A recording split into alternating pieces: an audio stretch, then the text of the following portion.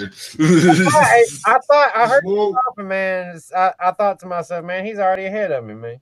Right? I've been smoking for like 3 hours getting this background ready for this show to get it for it. So Yeah, man, looks real good. I like the Prono Pup, corn dogs.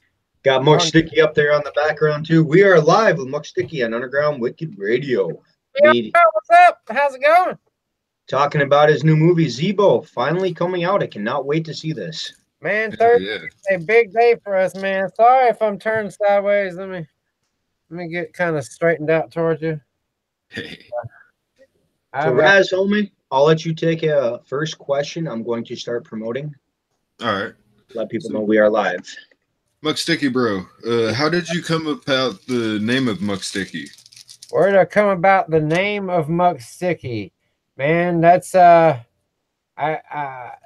it's a classic story. I'll share it with you. The day I wrote my first funny song, which was "Homie," was the first song I ever wrote that was funny. I've been in a rock band and we played a bunch of like really angry music shit, you know. And I was sitting at a friend of mine's, Dr. Roachcliffe, Dennis, rest in peace. I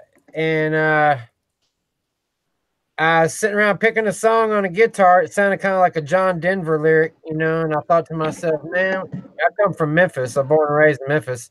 And I thought, wouldn't it be funny if I took like a John Denver sounding song and put like 3-6 Mafia lyrics to it and stuff. And so I wrote that song, and I knew exactly right then that that's what I was going to do with my life was make, you know, I was fresh out of college. I wasn't sure what I was going to do with my life still yet. And I knew right then and there that I was on a different mission. And my favorite artist is Beck. He's my favorite. And so I was going to just call myself Muck, which is just like a one name thing. And I was a huge fan of Steve Irwin, the Crocodile Hunter, too. Still am. Rest in peace, Steve. And oh yeah. So he said the word muck on his show early 2000s.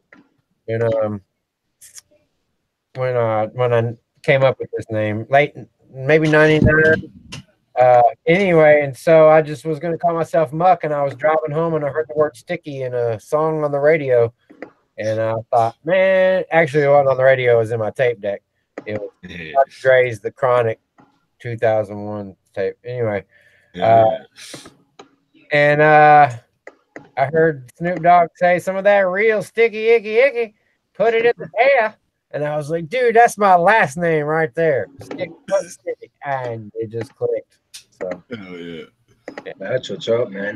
I know in the interview I had with you 3 years ago, I guarantee new people tuning in that I've introduced your music to, want to know how you got that hat. How I got that hat?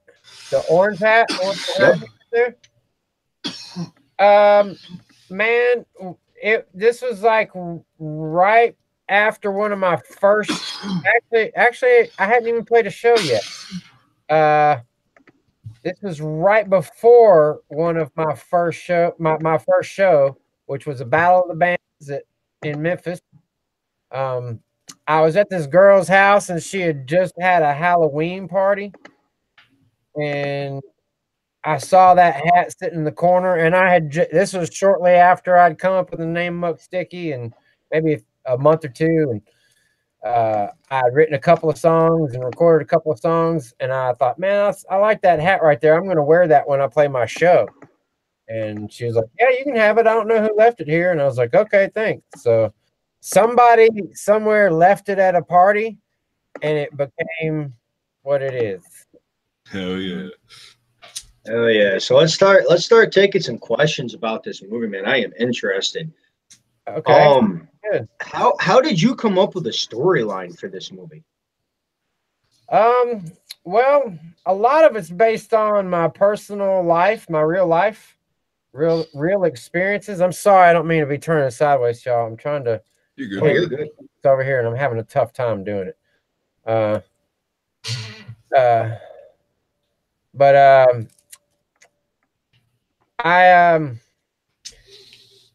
Back in 2006, I met the filmmaker Craig Brewer, and asked me the question, if I was going to make a movie about my life, what would it be about?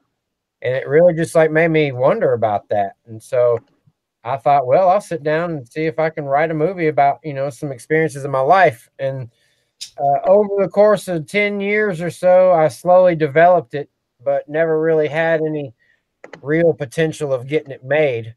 And then in late 2015, going into 2016, I was living on the beach in Florida, and I was eating a lot of mushrooms and going out on my kayak every day and asking myself, what are the undone things in life?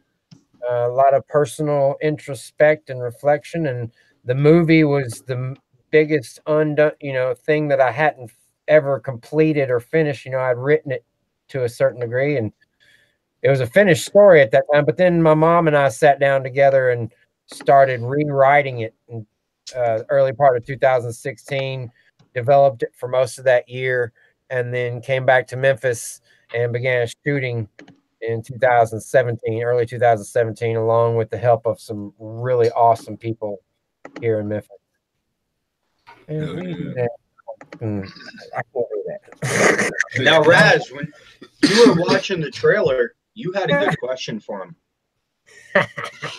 Yeah, brother. What was it like working with Jerry the King Lawler like that? Like, oh man, I'm interested on this character from this trailer that I seen, bro. Man, he is so cool, man. I've known Jerry for a long ass time. He's sorry, let me move my camera around here, maybe make it a little more.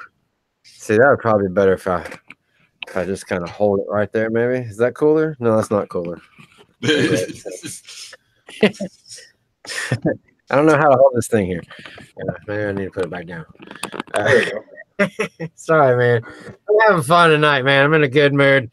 I can't tell you guys, like, this movie is like 13 years of my life that have been hung up, and I just sent the thing off to the manufacturer. I just got the thing from them today saying the DVDs are coming back. I'll have DVDs in my hand Monday. I'll be emailing everything out or mailing everything out to everybody, and man, I'm just so excited. So I'm in a great mood. Working with Jerry Lawler was pretty freaking crazy, man. Like I said, I've known Jerry for a long time. My buddy Lil Hollywood used to wrestle with him back in the day, so I used to go a lot of the Memphis wrestling and stuff, old school stuff back at the local TV stations and everything. And then I ran into him on the golf course 7 or 8 years ago, and he knew who I was. I knew who he was, of course, and we got to talking, became friendly, played the rest of the round of golf together, and then just kept in touch over the years. And then when we decided we were going to make the movie, I said I want to make it with, all Memphis cast of people, and I called Jerry up, man. I was just like, hey, man, would you be down to play a part in this movie we're going to make here in Memphis? And he was like, absolutely, man. Just send me the script. And so I sent him the script, and he loved it. And we booked him for a day. Came out about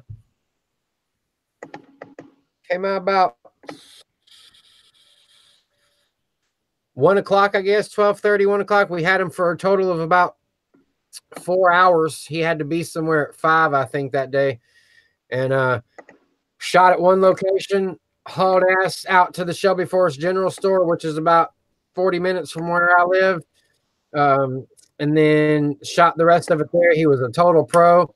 I definitely had a moment when he was grabbing me by the back of the neck on top of the car, and it was a real surreal moment. I was like, is this really happening right now? I'm making my movie with Jerry Lawler grabbing me by the back of the neck. I'm a huge Andy Kaufman fan.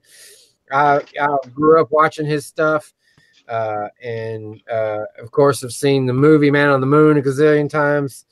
And it was pretty damn cool, man. One of the cooler moments in my career, I must say. Hell yeah. Well, you just answered my question. What was your favorite part of making this movie? If you were going to ask me that question, I would say Jerry was one of the best parts about it.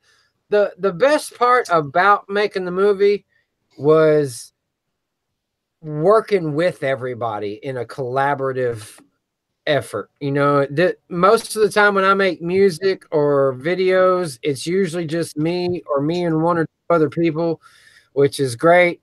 But this, you know, we had 43 different actors, I think, in the movie, a bunch of extras, and you know, I had a great team of people working with me. My mom, my friend Ricky Greenway, most of the actors that aren't big celebrities are all everybody that's in the movie is a close personal friend of mine in some way or another. And so that was really the coolest part about it, was everybody coming together to make this thing happen. Hell yeah. So what you got for a question, Raz? So, what would be your dream spot of performing after you've already done all these other spots? Dream spot of performing, man. The one place in Memphis I've always wanted to play is the Orpheum Theater. I'm hoping we'll play a show there at some point in the next couple of years. Carnegie Hall, maybe. I'd really like to. I don't know, man. I played the Cannabis Cup in Amsterdam. That was really like my growing up all-time dream stoner venue, and I played that twice. So Right. it doesn't get my. The second time I came off stage and Tommy Chong was in my dressing room smoking out of a bong for my sponsor, and we ended up hanging out with Tommy Chong and smoking weed all afternoon. That's probably like the best it's gonna get. So I don't really know. Anything else is pretty much just a bonus, man. I feel just blessed to be able to play shows, and I'm looking forward to getting back into playing shows again soon. For sure. I tried getting a special co-host on here tonight for your interview. I interviewed the Lizard Man a couple months back, and he's heard of you. Oh, Eric, that's my. Yep. And we go way back, man. We the first tour I did with Saliva was a Jägermeister tour, and it had Saliva and Head PE and Breaking Benjamin and Stereo Mud and one other band. And man, Eric was the host. Dude, that dude is one of the craziest dudes of all time. He's one of the coolest dudes of all times too, man. Like, super nice. That's cool. You interviewed Eric, man. That's my boy. 2.5 hours I had him on for. Eric was on. Oh yeah, dude. He's great, man. You should definitely set up another interview. Next time he wants to do one, you tell him I'm going to be on with him, and we'll all do it together. That would be fun as hell. That sounds good, man. I will hook that up for sure. I love Eric. I'll get a hold of him. Unfortunately, it was audio and not video. I just started back up doing video again. Oh yeah, yeah. He said he would be down to be in one of my music videos. I reached out to him a little while back, and we keep up online and stuff. And so he's going to be in a Muck Sticky music video one of these days. Oh, I cannot wait to see that. Yeah. So, cool. Like it. Muck Sticky, how is it working with your sister? This is awesome that you got your real mom and sister in this movie with you. Yeah, man, that was truly a blessing. You know, they've been part of various projects over the career. They both performed exceptionally well in this movie. My sister stole the show. She's in my opinion, one of the best actors in the whole thing. You know, if not the best. She did better than I did, I feel, and she was super natural. She didn't take much direction, and it was real easy for her. She was really great. My mom did great. She plays a couple of different parts in the movie. I'm not going to tell you which ones, but because some people don't even figure it out. I can't wait to see that for sure. So Raz, if you want to go ahead and take some music questions, I got other ones about the movie. We can swap back and forth. All right, bro. Yeah. So, Muck brother, What would you have for advice for upcoming artists that are trying to get into the music industry? Don't try to get into the music industry. Just make music. You know, turn it into a business if you can. You know, but don't try to get into the music industry because you'll waste a lot of time trying to get into the music industry. If you just do the shit, make music, make videos, put it up online for people to hear. Anybody can put their shit up for sale these days, as far as, you know, CD Baby or TuneCore. There's a gazillion sites out there that you can go through to get your music published on iTunes and Spotify and things like that and make money off of it. But just do it because you love it, man, and enjoy it, because the enjoyment of the doing it is what stands true in the long run. I look back on the times that I worked really hard to try to get into the business or something, you know, like reaching out to people or sending out emails or, you know, things like that. And it's just, I could have done so much more had I just kept on recording music and making songs. I'd have 40 albums instead of 20, you know what I mean? So Right. just make music, you know what I mean? And if it's good, people will resonate with it and they'll listen to it. Hell yeah, bro. So Muck Sticky, who produced the movies, like the clips of the movie for you? I did all the editing in the movie and the movie trailers. We have, you know, I have a team. My mom and my buddy Ricky are both producers on the movie. I also have a good friend out in LA, Phil Siebel, who's a movie producer out in LA. He's a producer on the movie. Uh, they've, you know, of course, been influential in the creative process of it. But, you know, when it comes actually down to the sitting and clicking on things, I'm the one who did it. So. Oh yeah, and that movie, that trailer came out dope. We will be playing that here in a little bit. Thank you, appreciate that. We've put out a few different trailers, man. We got a couple more that are going to come out as well between now and when the movie comes out. We'll be, of course, be putting out promo clips after the movie comes out. But yeah, man, this is it's been a fun project. You know, I do it just because I enjoy doing it. You know, it's like what I was about the music, man. I just wanted to make a movie, and nobody was going to stop me. You know, even if I didn't have money, I was going to get it done some way or another. And I just kept pushing and pushing and pushing. And fortunately, I had some people come along and contribute money to our campaigns. People bought the DVDs. I had friends kick in here and there, and you know, we've been blessed to have people help fund and support the process of it. But you know, I think having that relentless spirit of, you know, I'm getting it done no matter what you tell me, even if there's roadblocks, I'm gonna figure out a way around it, is the key to anything in life. You know, it's the key to getting anything done in life, is like, because shit, doesn't matter what you do, you're gonna have people say, yeah, well, or, you know, maybe not even people say, you may have circumstances or things make it look like, oh, this is impossible, and make you want to think to yourself, oh, I'm just going to give up and go this route. I had people tell me along the way, people that I looked up to, tell me that, oh, you know, after we had made the movie, they said, oh, just put the movie up for free on YouTube. You're never going to get distribution. You know, It's just a little indie film, you know, give up on it, basically, being naysayers. And it kind of got me down for a minute, but then, you know, my spirit came through and said, no, F that. We're sticking through until we get this thing done and put out to the people the right way. And so we'll be out on iTunes, Google Play, Amazon, this network, indie film on iTunes for this coming up week. And I think we reached number 10 overall out of all movies for the coming up week. Not too far behind The Rock's new movie, Rampage or whatever. Yep. Looks like a dope movie. So, homie, do you remember when I interviewed you and Whitney Payton together? Yes, I do. That was a good interview. She is getting huge. I see her touring a lot now. Is she? That's cool. I've kept up with her off and on, but I haven't seen anything lately. I've been like an ostrich here lately, with my head buried in the pantry, man. I just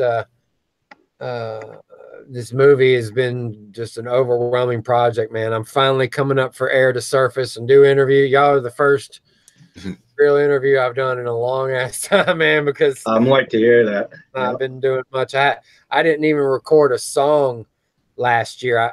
I recorded 2 songs, but they weren't my songs. One of them was a collaboration that I did with a guy named Keith Sykes, who plays Milton, who owns the general store in the movie. Nice. And then another one I did with an artist, Lil Trust, who unfortunately passed away a little while back from a car wreck, man. Oh, wow. Sorry to hear that. He's a good artist, man. You guys will really dig Lil Trust, man. He's right up y'all's alley, man. Y'all should look him up. Look up the song that I did with him called Living It Up, man. I'll have to add that one to the radio. What Live It Up, I think is the title of that. Living It Up is a Muck Sticky song. Yeah. So Muck Sticky, how about doing a new radio drop for Underground Wicked Radio? Yours has been in rotation for 3 years, your old one. Just saying, this is Muck Sticky, and you're listening to DJ Snickers and Raz on Underground Wicked Radio. Yo, what's up, baby? It's Muck Sticky here, and you're listening to DJ Snickers and Raz on Underground Wicked Radio. Oh, yeah, baby. Stay lifted. Hell yeah, bro. Hell yeah. Appreciate that. All right, Raz, homie, go ahead and take another question. I'm going to start some more promo before we get this trailer playing. Hey, Muck, brother, what's the first equipment you used to record wherever you first started out? That's an interesting question. See, I like interesting questions like that, man. I've been asked, how I got the name, and I know people want to know about that. It's a common question because it's such a crazy name, so I don't ever get tired of it. But what equipment did I record my first shit on? See, that's like I don't think anybody's ever asked me that. So I never really made music for a long time, thinking that you had to go into a studio. Even when I was in the band, I was like, we're going to have to go to a studio and pay $250 an hour. Man, I don't even know how long it's going to take me to get one song right, recording it all the way through. And so I just had this, I barely made $250 a week at the time. And so I heard Beck had been my favorite artist for close to a decade at that point, and I read an interview somewhere that he recorded he recorded all of his first 2 albums and most of his third Mellow Gold album, fourth album technically, because there's Golden Feelings, Stereopathic Soul Manure, One Foot in the Grave, and Mellow Gold. Recorded most of that in a friend's basement and in his living room on a 4-track recorder. And I was like, well, man, if he can do that and have it be all around the world, then I can do that too.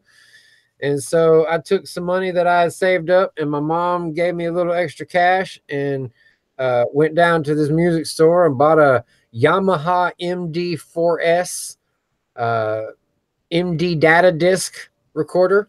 And it had 4 tracks on it, but you could take 2, like if I recorded all 4 tracks, I could take 2 of them and do what they called pinging down. You mix these 2 tracks on top of these 2 tracks. So now track 2 is track 2 and track 4, and then track 1 is track 1 and track 3. And then you would have 2 more free open tracks that you could record on. You can mix that down. But after about 3 or 4 mixes, it started sounding really muffled.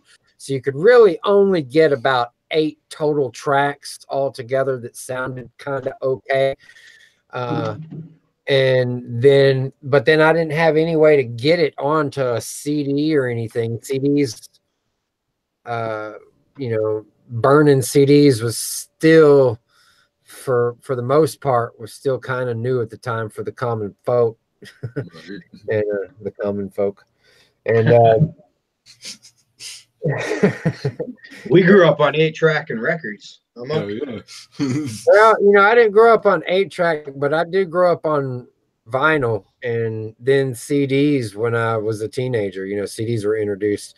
I remember my first CD I ever got was Ugly Kid Joe's As Ugly as They Want to Be album. Hell yeah. Yeah. But anyway, so I went to a friend of mine's house and we exported those songs out of that 4-track recorder onto his computer into an MP3 file, and then burned it on a little cheap $2.95 recording disc recording software thing.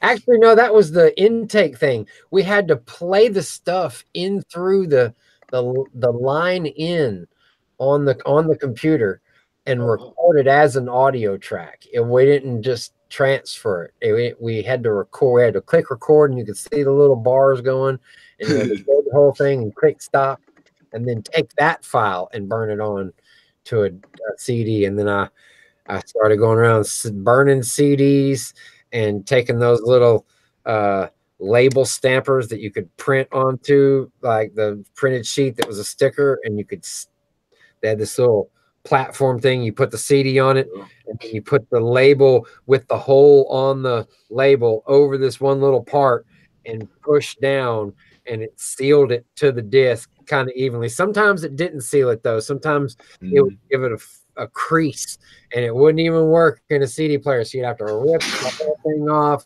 scrape it off. Man, it was a lot of work, man, putting music out back in the day, man. Today's generation that clicks record and exports it and puts it up online in 10 minutes, man. Like, y'all don't realize how good you got it, man. Right. It's a lot easier to record music now with all the programs they have out. I struggle, man, in the studio, man. You have no idea about putting in work in the studio. I'm not discredit anybody's artistry, because artistry is work. But actually, if you ain't stamped some paper labels on your printed labels that you printed off your desktop computer, or cut labels out and folded them into a cassette tape. I'm going to get some Underground Wicked Radio shirts here made soon. I'm going to have to send you one. You got one of the old ones from Muser Nation days, man.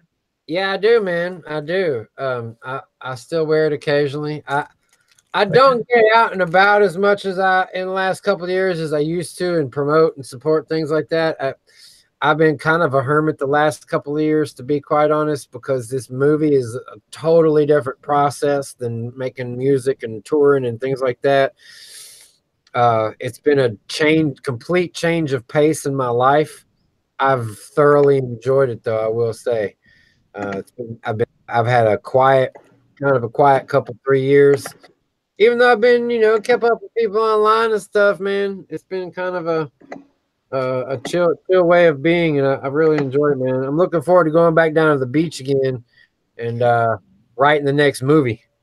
Heck yeah. Do that this winter, man. So all y'all go download this movie or buy a DVD or something, and we'll put out next year for you. I'm getting a physical copy because I got a lot of friends that are going to come over and watch it. I'm going to play a radio drop for you, Muck Sticky, and then we're going to play your trailer. Sounds good. Check this out.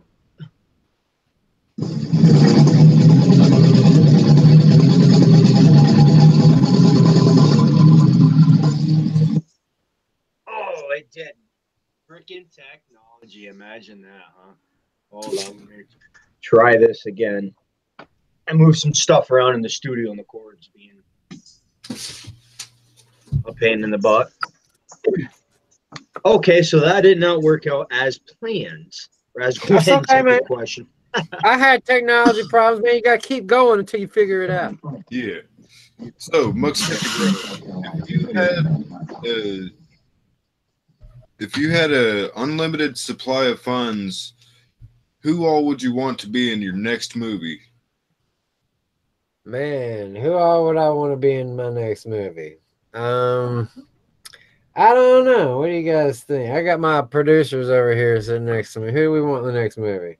You know, that's the funny thing. It's funny you asked that because we had access to a couple of pretty decent stars and could have gotten a couple of pretty decent name actors for this movie. But to be quite honest, um, I think actors that aren't hugely famous are better in movies for me because I I I believe them more if I don't recognize them from a lot of other stuff. You know, like if it's Right. somebody that I've never seen, a bunch of people I've never seen in a scene, I'm more likely to engage in the movie and get lost in the movie, which is the point of movies. It's not to sit there and go, "Oh, that's Brad Pitt and so and so and so and so pretending to be this character." You know, you're Yep. supposed to fully invest yourself in the story. And so I don't know, man. I would probably go back to some of my older favorite classics and pull out people that you don't see much anymore in movies. Huh?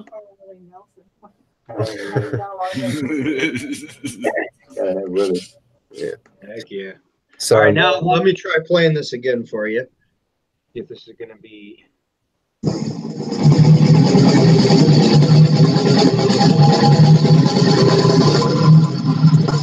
This is the Lizard Man. So listen, you're listening to me with DJ Stickers on Underground Wicked Radio. If you want to find out more about the Lizard Man, yeah, that's me. I'm talking about myself in the third person. You go to thelizardman.com. Thelizardman.com. Gotta put that the in the front of it so you get some weird nonsense from South Carolina. Thelizardman.com. That was a dope interview with Eric, man. yeah, I actually met Eric in person. We used to live in the same city together, Plattsburgh, New York, before he became the Lizard Man. I knew him. really? Yep. We got I got him a Hatchet Man tattoo. He was just getting some scales on his neck. He didn't have his teeth done. He didn't have his tongue or the implants over his eyes yet. Wow, that's cool, man. Good guy. That was before I met him, man, because when I met him, he was completely green, teeth, forked tongue and all, had Cricket the snake, Mhm. and would bring Cricket out during his shows and let her crawl up his nose and down out his mouth. Oh, yeah. Then he would he did this crazy thing. I don't know if y'all ever saw it or asked him about it, but if you do it again, you can ask him about it. He would take a cup. Actually, he'd take this.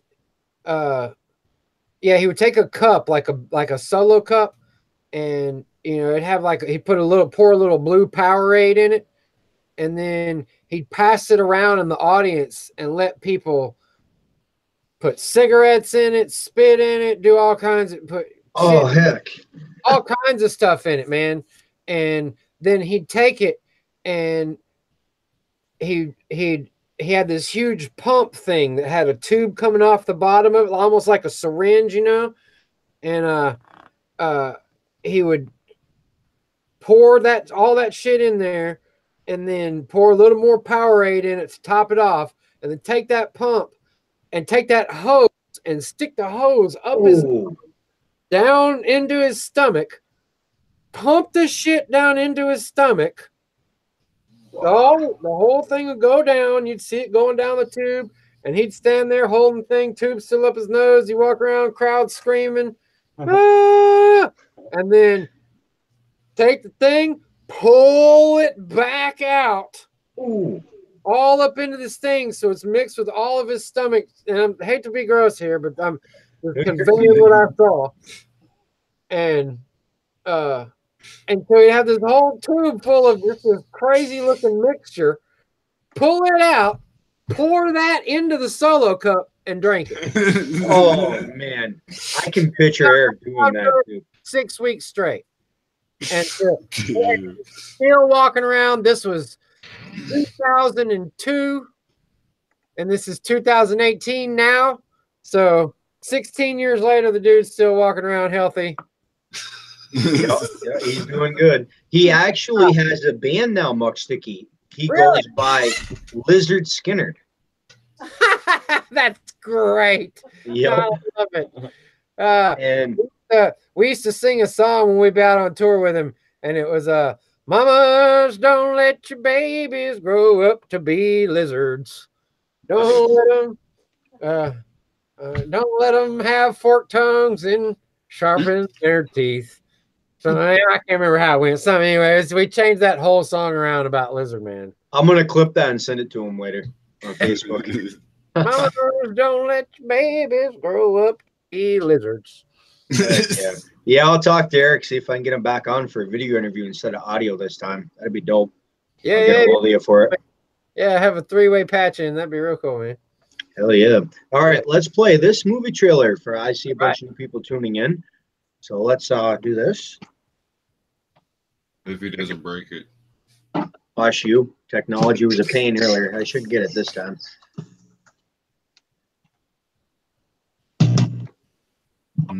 Melissa in chat says, "Hey, Muck Sticky." Melissa in chat? Melissa in chat. Chat. What's up? Melissa in chat. Okay, what up, Melissa? How you doing? Good to see you. I hope you're doing well. Sending peace and love and good vibes your way. All right, here goes the trailer. All right.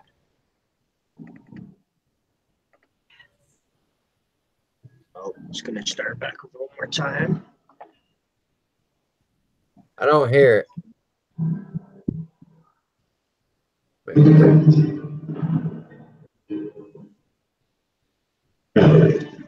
I'll tell y'all a story about my hometown.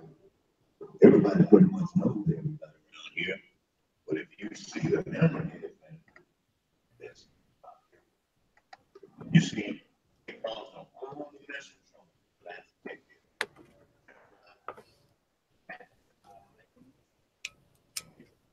Whatever they wanted, and nobody could stop. The key unlock in the rescue was the hammerhead through this town and rattling everything all the time. But it would take an unlikely hero to start seeking him just beneath the surface. Well, looky here, see by the dreamo. Was it like that? Sure. Sure. That's right. What was it? Me, see the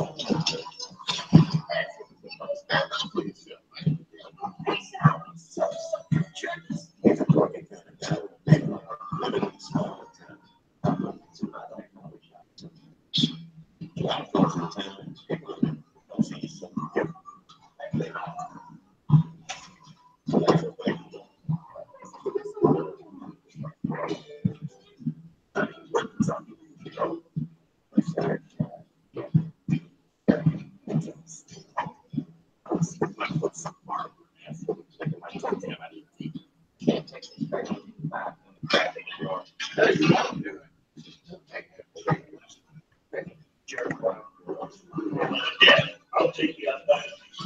Daddy. Let me tell you something. I'm gonna be watching you. I'm gonna be watching you real close. One of these days. What you say to me, boy? I said I hope my car will start. Just get the hell out of our house.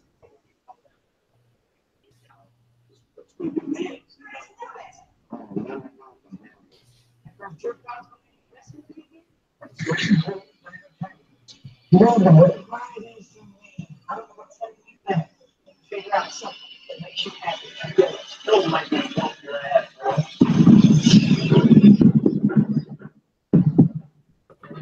Touch my sister.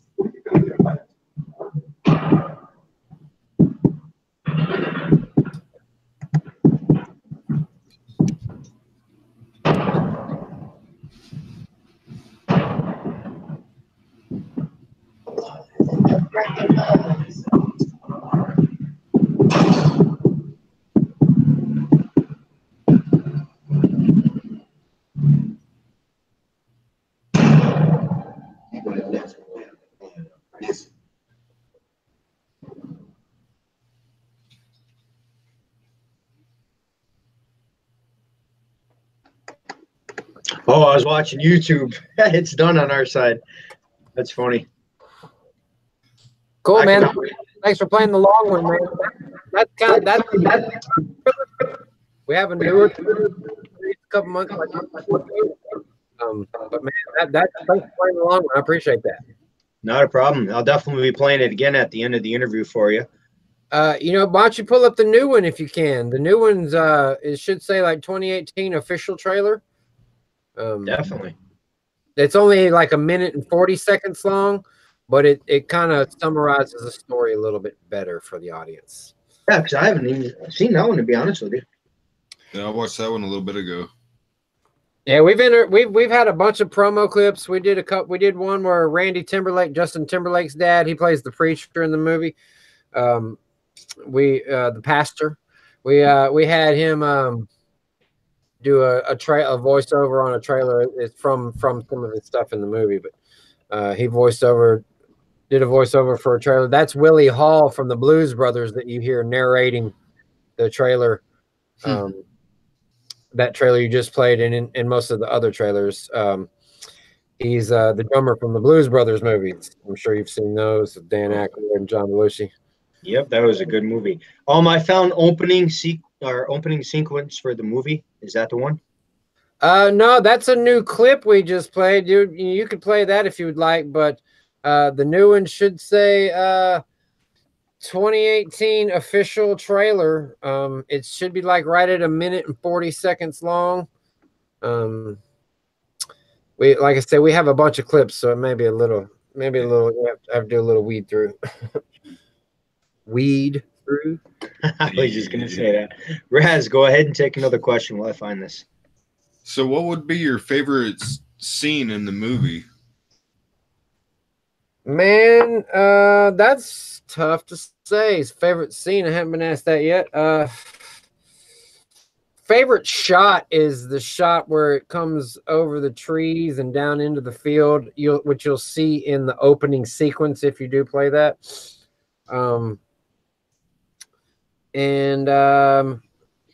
The favorite scene, I guess, would probably have to be the barn scene. It's the climax scene.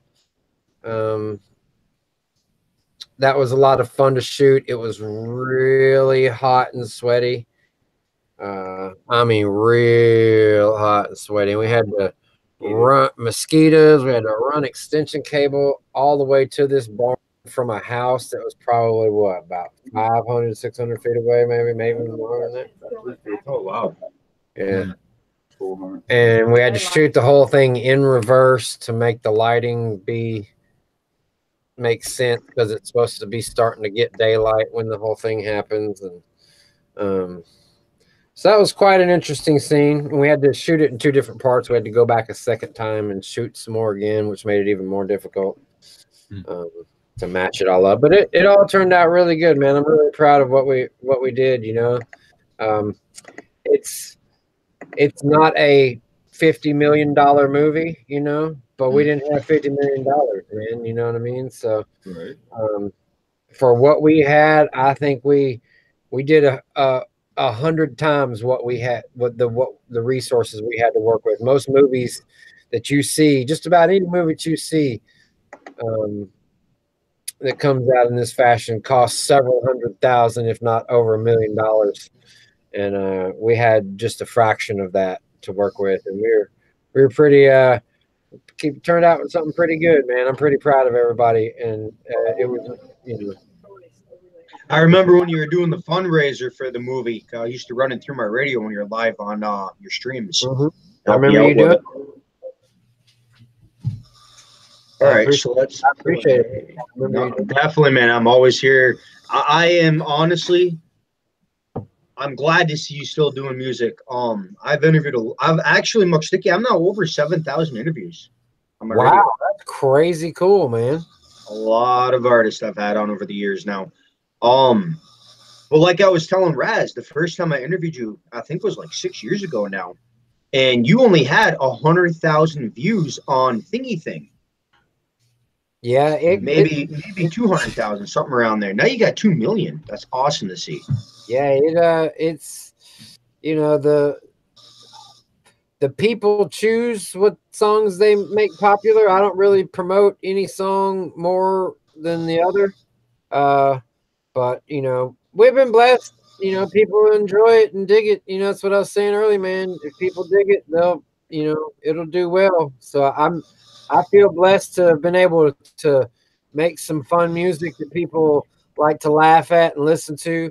I hope that some of them listen to the more, you know, um, the stuff that has messages as well in it. You know what I mean? But if not, even if they just get a rouse out of it and laugh, that's cool by me. I just want to have, you know, made people feel good and laugh a little bit while they're here on this planet. You know, this thing don't last forever, and it could be a, you know, it could be any number of things. All right, so I see you're playing this clip now. So I'll Yeah, show I'm you. about to hook the sound for it. And then we'll play this clip. It's a small southern community tucked away. I had to in restart it America's here. heartland. Technology, man. I'm just figuring out how to do this kind of stuff on here. Slower than molasses on a cold biscuit. Okay, let's redo this.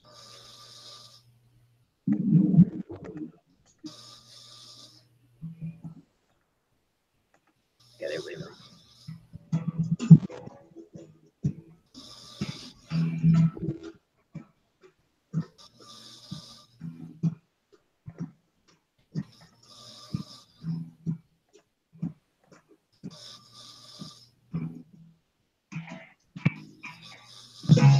Howdy. I'm gonna tell y'all a story about my hometown. Just shy of 4,000 folks live here. It's a small southern community tucked away in America's heartland. Time here moves slower than molasses on a cold biscuit in December. With nowhere to go and not much to do without driving a long ways, most folks aren't able to move away from here because they just can't afford it. Only time folks leave is when they pass away or when they disappear. My friend Milton owns the local general store, and we've worked here together since we got back from the war. You can get most of your daily goods here, as well as bait and tackle, but if you want anything more than that, you gotta drive a good ways into the city of Memphis. That one and that one right there. About 10 years ago, on any given afternoon, you could find the local fishermen and farmers gathered at the food counter, where they tell stories about big fish that got away and bountiful crops in days gone by. Milton's dad had passed the store down to him, and it's always been the what you call heart of the town. But for the last few years, there ain't been much of a pulse. Meet Zebo Newton. He's a quirky kind of guy with a big heart, living in a small town. He's worked a bunch of different jobs, but hadn't yet found his true calling in life. A lot of folks in town pick on him because he's so different. I mean, look at him. He does make an easy target.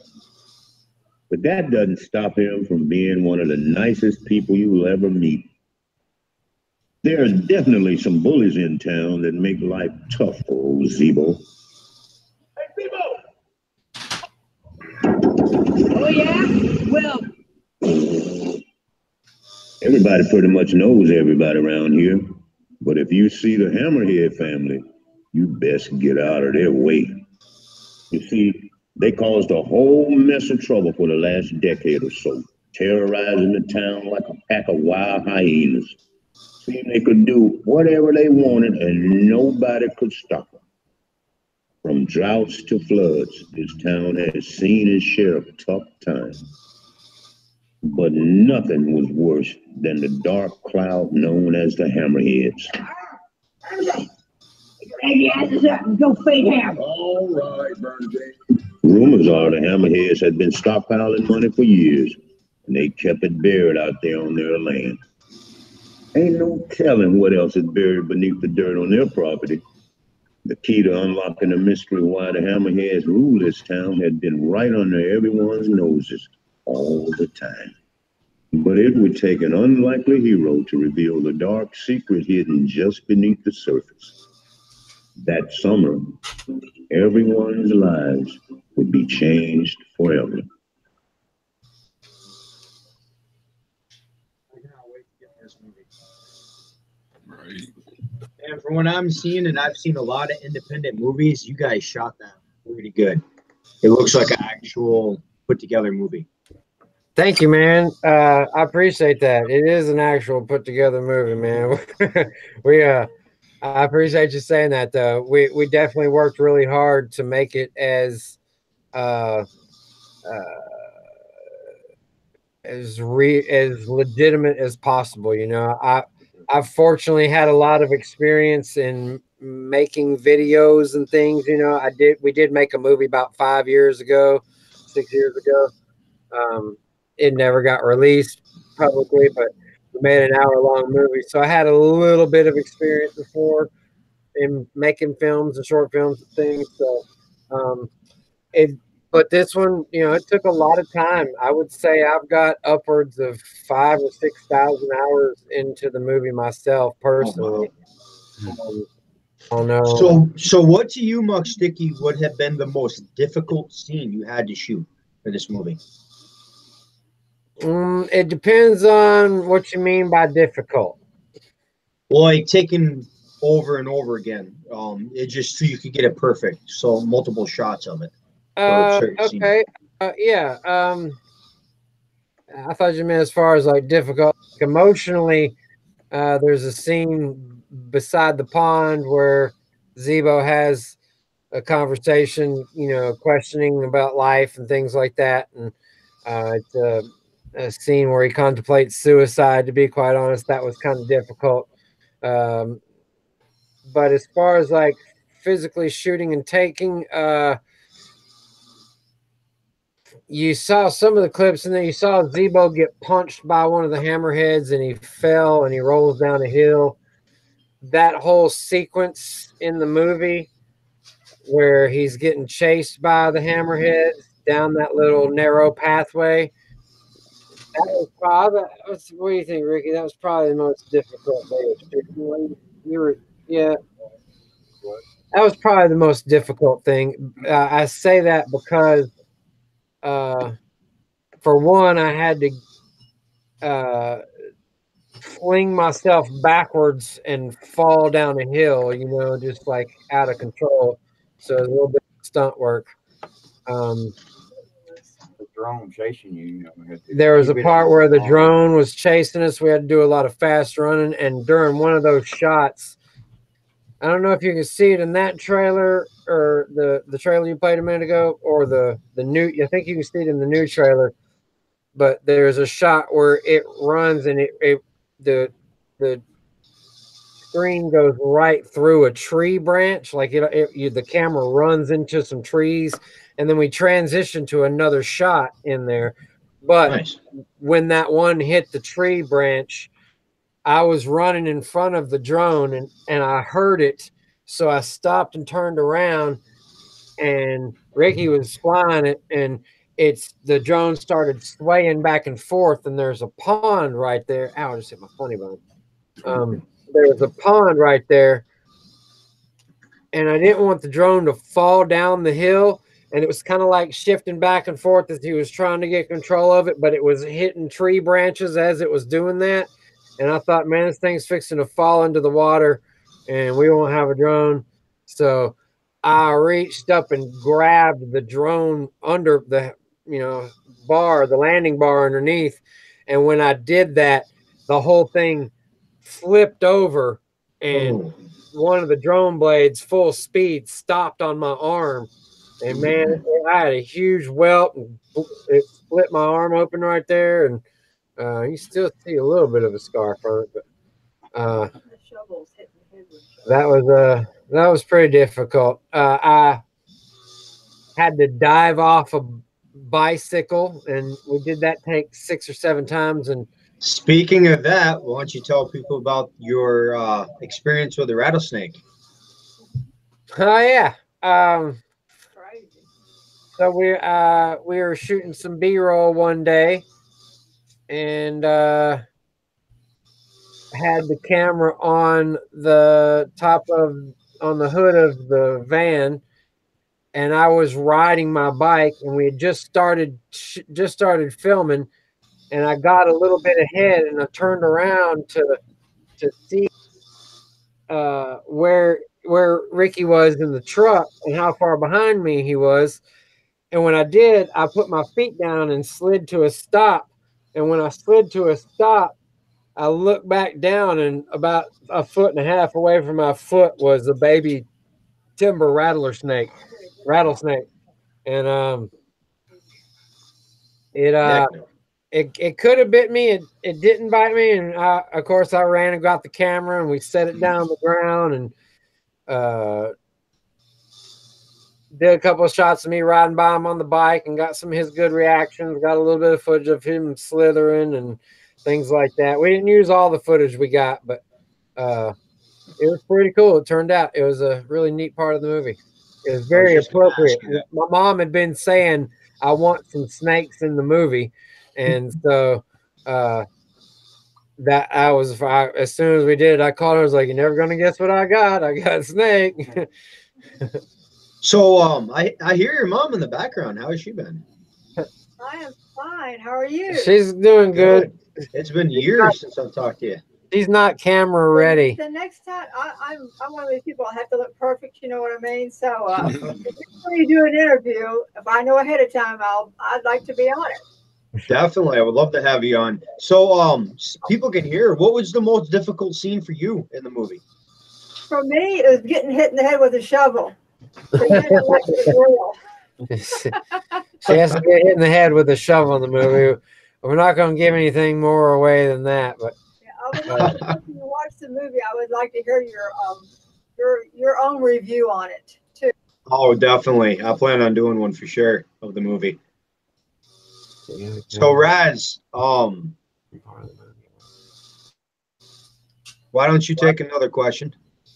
1 second, brother. DJ Rain says hi that her and Kevin or Keith are having a birthday, so they're watching together, I guess. happy birthday! Happy birthday to you! I think on my next album, it's going to be a whole album of duets with myself. One of them's going to be in the high voice. One of them's going to be in the low voice. It sounds like two people singing together, you know? Well, there we go, Raz. I'm gonna take a question. I'm gonna steal one of yours, man. Go ahead, bro. Muck Sticky, what is your most favorite song in your discography that you have wrote? What is my favorite song? I don't know. That's a good question. I'll probably answer myself from a guttural perspective. I'm being influenced over here what my favorite songs are. I think they're trying to convey what their favorite songs are, but I'm gonna have to convey what mine is. I heard some fans the other day sent me a Snapchat, and I don't listen to my own music a whole lot. To be quite honest, I make my music and do what I got to do with it, and I perform it if I have, at shows and things. But I don't just sit around listening to it. I like listening to other music, but I heard these girls sent me a thing where they were smoking weed and listening to my song "Pot Smoking," and Nice. that's probably one of my favorite beats that I've ever made. It's the tempo and the groove of it that's probably the favorite beat I've ever made is "Pot Smoking." Song that mean things to me, you know. I'd probably have to say like "So Long" is probably a meaningful one. My home is in my head, which is a cool little thing in the next week or so. And number one fan song I did for my mom is probably one of my favorites too. I don't know. Tucker Hall, that's probably another one of my favorites. Organic from the last record. I've been debating about doing a video for Organic, even though that album's like almost 2 years old. I'm still debating about doing a video for it. Now here's like a hot seat question I'm gonna take. I'm gonna mix this one up because it's normally about music. If you were to live in a movie for 5 years, what movie would you want to live in? Well, I don't know. That might be a tough place to live. My mom thinks it'd be Off the Top, which is my favorite movie, is Sling Blade. But I don't know if I would want to live in that environment. While that's my favorite movie, that would probably, I probably would kill Doyle before Carl does. I spoiled it for you. You should have seen Sling Blade art by now. It's like 25 years old. So, favorite movie I would want to live in, like, and so you can do like anything, like fantastical movies, Yep. Period pieces. I don't know. Let me just think. Let me ponder on that for a second. I might have to say, I don't know. Just let me think about that for a minute. What's the next question? Give me your next question, and by the time I answer that question, I'll answer the movie. Before we do that, I got to show you something that I picked up from somebody recently. A vintage toy from 1984 in mint condition, and I got it for $50. I had to buy it. What? You ready for it? Yeah, let me see. Dude, how cool. And turn it down just a little bit. Is that an Alf? That's an Alf, dude. Yes, that is. That is cool, man. How cool is that, check this bro? out. Hung up for undies. Well, by now the poor Hooverhaven is so upset. He runs out the door before Granny can tell him. It plays cassette tapes. Oh, wow, man. It's like the Teddy I Ruxpin back in the day. remember that thing, dude. Holy cow. I have not seen that forever, dude. You got that for $50, man? Yep. I'll give you 75 for it right now. Heck, I just send it to you to give it to you, man. You don't have to do that, man. Keep your Alf, man. Seriously. I won't even mind. As long as you have it up in the background. I'm not bad enough. That's funny. That's fucking kind of you to say that, though. I appreciate that. But no, keep your Alf, dude. That's too cool to score. Don't ever sell that or anything, man. Keep that $475 online they want for one of those.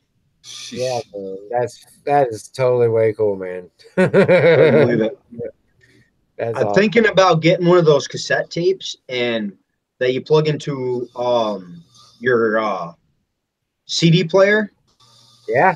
I can take and I can reverse it. I can run sound out and find a voice transmitter, whatever they call them, a voice modifier to sound like Elf, and I can set him up to ask artists questions through that cassette tape. Wow, dude, you could ask questions as Alf. That is, dude, I bet what you could do, I guarantee you there's an Alf soundboard. You could go download those sound bites and put them on you could even put them on a cassette tape and line them out, or if you had to, or if you do it on a CD too, cool. But I bet you could export that to tape, record that on a tape, and boom, do it that way. That would be really neat. Having them say the artist names and these days. Oh yeah, they are. Yeah, and the soundboards are free. You can just click on each question, or each little thing that you want to say. Man, that'd be hilarious. Right? Hell yeah. What do you got for a question, Raz? So, Muck Brother, what inspired you to do the video for the song Gobbledygook? What inspired the video for the song Gobbledygook? Well, I'm a huge Hunter S. Thompson fan, have been most of my life. I like his outrageous sense of living. The sense of living he had. He lived to the extreme, you know what I mean? And I'm a huge fan of some of the movies, of course. Fear and Loathing in Las Vegas, and We had access to the drive-in.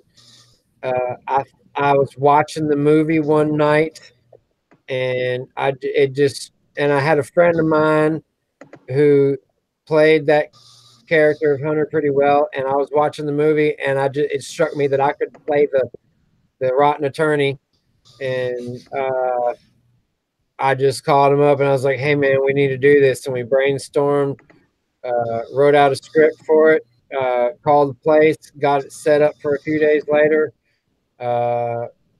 went down, filmed it, and it's kind of like one of those. Anything else I've ever done creatively, man, I don't realize how it happens until later on.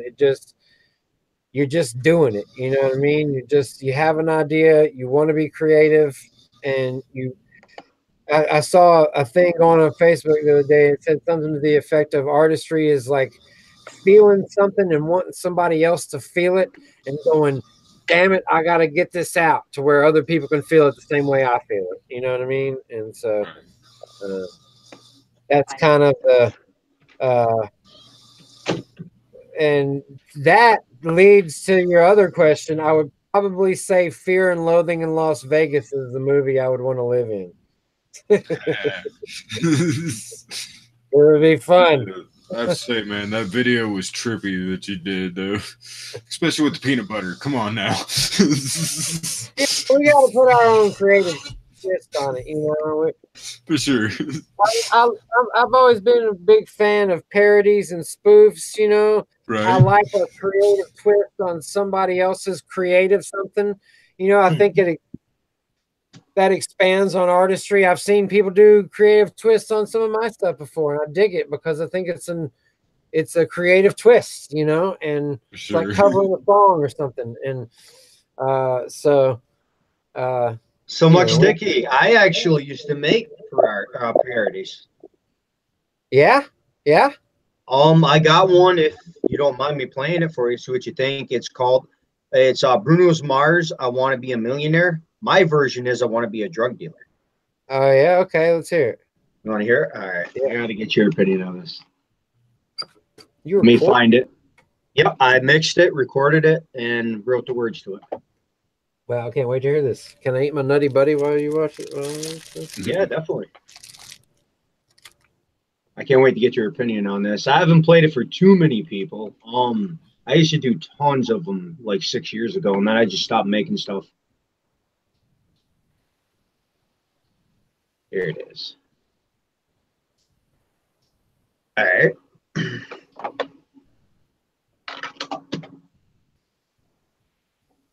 Here we go with the sound again. Oh, you got to be kidding me right now. Oh, it'd probably help if I plugged it in. Yes, I love technology.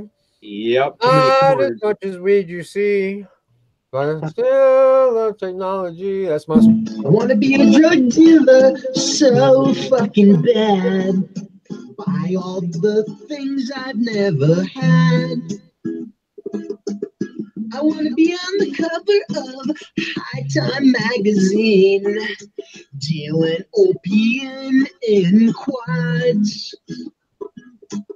Every time I get high, I see the tunnel at the end of the light.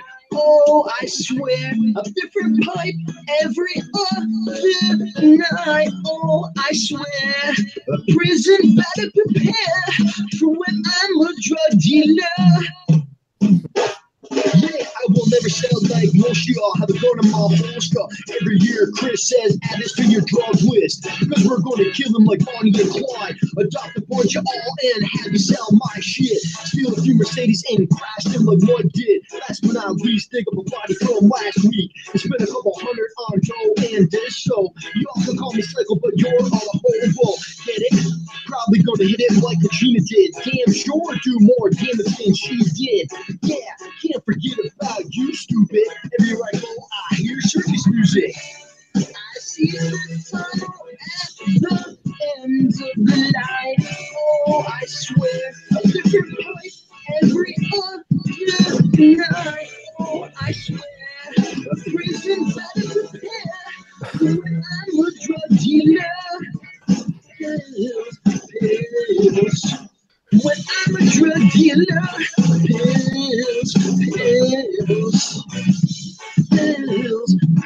else. When I'm a drug dealer, playing basketball with Jessica, drinking on her intelligence, put her down in elegance, tossing up a salad again. Never age, just for the heck of it. Keep the prize, bitch, cause I'ma hit you for the heck of it. Keep it like, yeah, be the new sex bracket. Yeah, I never have blue balls again. So take the shit out and just spit it up. So every hole that I got can have a couple drops.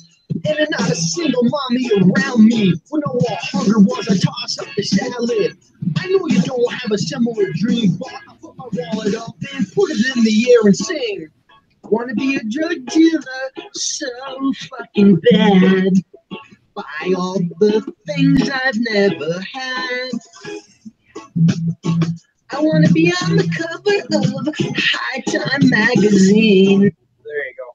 What do you think of that? That's dope, man. That's funny shit, man. I had a bunch of them. I used to do shit. Funniest line was the prison better prepare. That was hilarious. For when I'm a drug dealer. Yep. All right. So let me take another question here. Oh, we got more people finally tuning in. I forgot, man. We should have. There's a lot of graduation parties going on tonight. But this will be up for them later when they hop on. So, Muck Sticky, I know the answer to this question. What kind of music did you grow up listening to? And tell people out there, like, who inspired you to do music?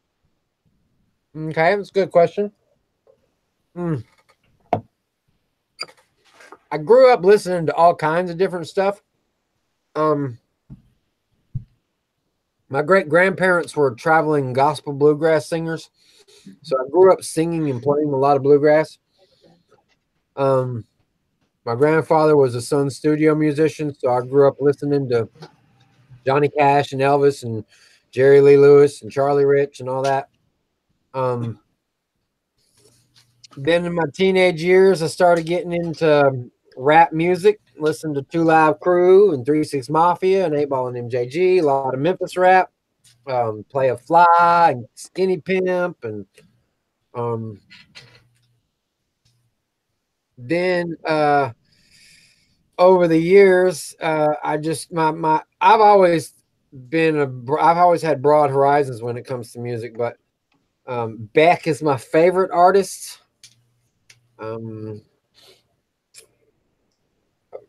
When I was a real little kid, I listened to Air Supply and Dolly Parton. And speaking of, I got to see Air Supply about a year ago and got to meet them and hang out and take pictures and selfies. I got a selfie with Air Supply, dude. It's awesome. Y'all may not know who Air Supply is, but like I grew up on shit. Nice. I'm all out of love. I'm so lost without you. I know yeah. you believe in. Yep. Oh, yeah, I know that song. Yeah. You know Air Supply. Everybody knows Air Supply, whether Right. you know Air Supply. True story. That's a really good one. So, anyway, yeah, man, it's a cool background you got there. Yeah, I was trying to hit up the Lizard Man, see if he could hop on. I don't look like he's online right now. Well, I appreciate you guys having me on, man, letting me chat about movies and stuff. And, I want to shout out my whole team, Mom and Ricky and everybody who's in the movie, play roles, all of our supporting cast and crew. Could not have done it without everybody that's ordered a DVD or bought it from one of the digital places or something, man. Like, independent movies are quite a unique thing, man, when it comes to making them. And they all have their own life. Some of them can have greater lives if they're supported the right way by the right people. And I feel like we have got the best support any independent movie has ever had going into its release, so I just want to thank you. Unfortunately, Muck Sticky, this is a new YouTube channel. I'm banned from YouTube, my main account that's got 1,200 subs. I got banned from that one because my co-host come into my room one night and I said my green screen was being happy. I can't say the word. I got hit with a hate crime on YouTube. Okay. So now I got to upload this interview when we get off here to my main account. I can't go live on it for 3 months when I can upload the video. It's pretty messed. The YouTube's cracking down on some Because words. you said a word that you can't say Yeah. Yep. on YouTube. That's Yep. crazy. I got hit with a hate crime and I wasn't even using it inappropriately. Right. It was crazy. Wow. So That's not. it's frustrating because now I'm on a YouTube channel where I've only got 150 subs over to my other one. All my main people are at, so I'm trying to get them over to this one. Gotcha. Yeah, it's a Yeah, pain. you know, I've learned to be a little more careful over the years with what I say. You know, I think you can get away with more with recorded stuff than you can Mhm. live stuff. Yep. But you know, and that kind of goes, you know, it kind of goes along with the way the world is shifting anyway. You know, it's like there's a lot of things that we can say that don't make people feel like shit, you know, instead of things that make people feel like shit. You know, I'm not saying you got to go around catering to everybody, and you know, as that gets their feelings hurt, you know, but at the same time, you know, if it's something that you know is just, you know, most of the time gonna probably piss people off and you're doing it anyway, you should probably just not do it, because Mhm. I'm even guilty of some of the stuff, and you know, and the things I've said in my songs. You know, for saying things that just to get under people's skin. Which it's okay to be rebellious. Not saying you can't be rebellious, but Right. don't be a dick.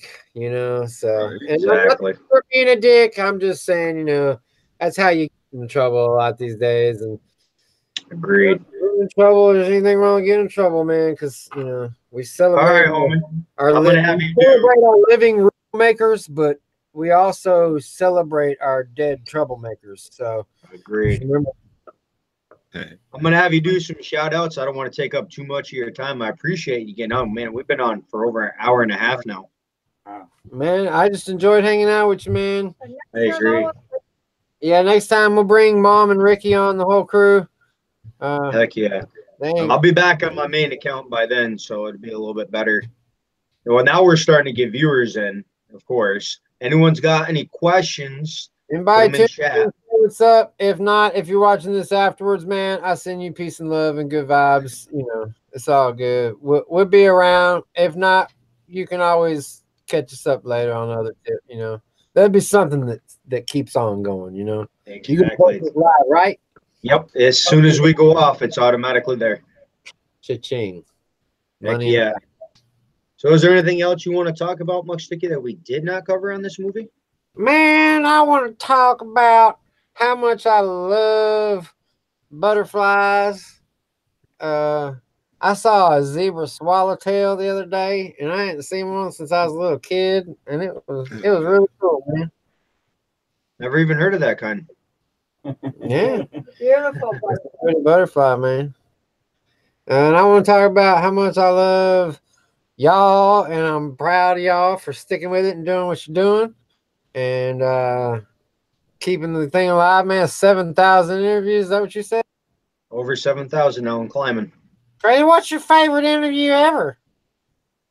Honestly, yours, I'm not going to lie. They're always good and funny. You're right. Do I lie, Raz? What did I say?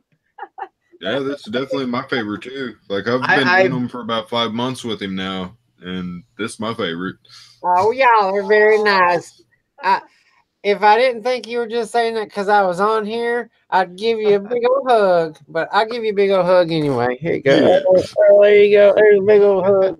Yeah, there's the bromance. Lakeland Lucy, man. You've never heard of Muck Sticky. I will be dropping the links to his official channel and movie trailer. He is dropping a movie on the 28th called Zebo. Much love for tuning in, Lakeland. Yeah, thanks for tuning in. Peace and love to you as well. You know, Honestly, to this day, Muck Sticky, you and that Whitney Payton. Say what? You and that Whitney Payton interview was awesome. When you came on and started singing her songs and stuff, Oh yeah, that was really good. Yeah, I'm gonna have to go catch up and see what's up with her lately. She toured with Twisted for a year. Woody That's Payton did. good for her. I'm glad to hear that. That's probably did pretty well for her then. She probably built a pretty good solid fan base with that. Are y'all going to the what it's called? What's it they calling it? Whoopstock or something?